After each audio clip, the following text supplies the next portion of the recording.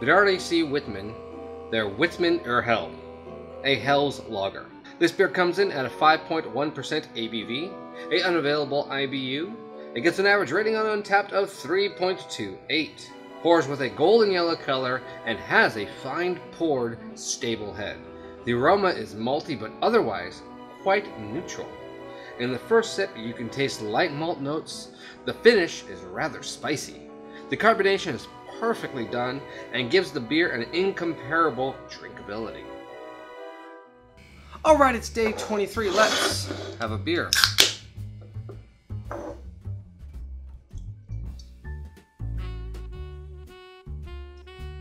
I might have shaken that up a little bit. That slide, it fell before, so I had to cut. But it does have a very nice white looking head.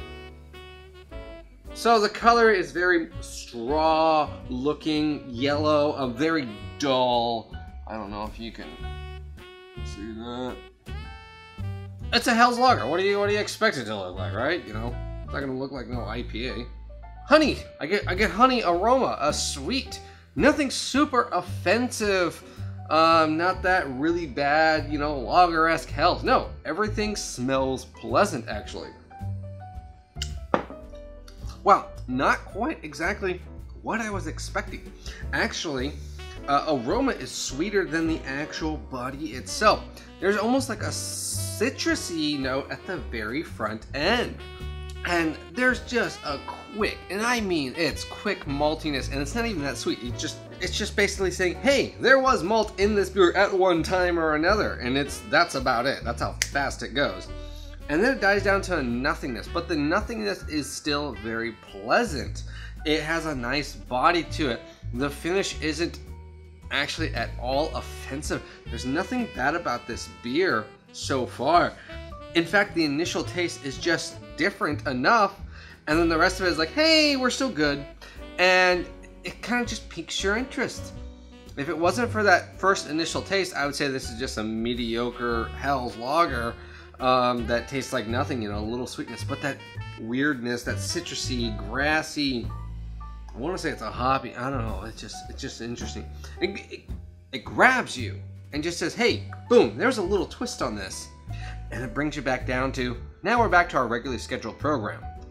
So the description does state that there is a light malt taste at the very beginning, and you know what, I would have to add almost a lemon quality. It even lingers afterwards in my mouth. Everything else on the description actually is quite accurate. It says otherwise quite neutral, and then just perfectly carbonated. I have to agree with all of those points. My only downside of this beer would be that this tastes like a summer beer, not a winter Christmas beer. It's easily chuggable, easily drinkable, easily, as we like to say here in America, crushable. I'm glad day 23 has turned out as well as it has. And I hope day 24 is just as good, if not better. Cheers, guys. Hey guys, if you like this video, hit like and subscribe. Scroll down to the very bottom of the description to check out all my other social media stuff where I post lots of other content. And while you're down there, leave a comment or two of what you liked about this beer review, or if you didn't like it and wanted me to talk more about something else or do something interesting with this beer. If you have this beer, let me know in the comments and what you thought of it. I'm gonna see you guys tomorrow for the last day. Cheers.